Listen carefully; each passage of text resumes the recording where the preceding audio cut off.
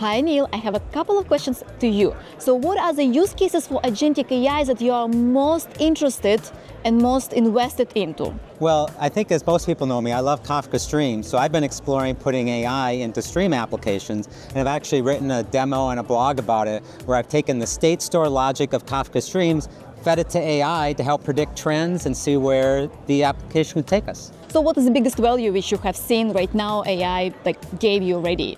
It's still early in some of that, but the biggest value is trying to take less data and still produce trends from it. So trying to take the windowed state stores, in my example, and use that and see if there's enough data there to help predict trends. And the AI is very fun to try to explore and see if that's possible. I see. And what is your prediction for 2026? Where does AI, agentic AI, go? In which direction?